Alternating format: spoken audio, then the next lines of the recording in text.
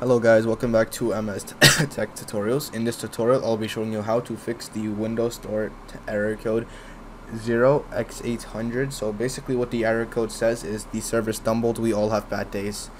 So to get started, the first thing you can do is open up the Windows icon and you are going to type in services in the search bar.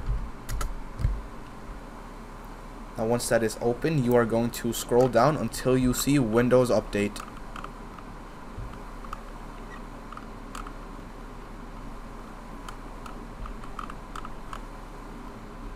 So you might have to scroll for a little bit.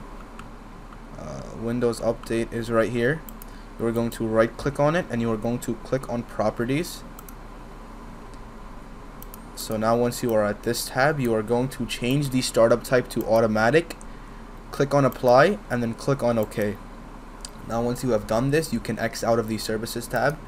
Now just to make sure, you guys can restart your PC and now the error code should be fixed. So that should be it for the video. Thank you guys for watching. Make sure to give the video a thumbs up, subscribe to the channel, and have a great day.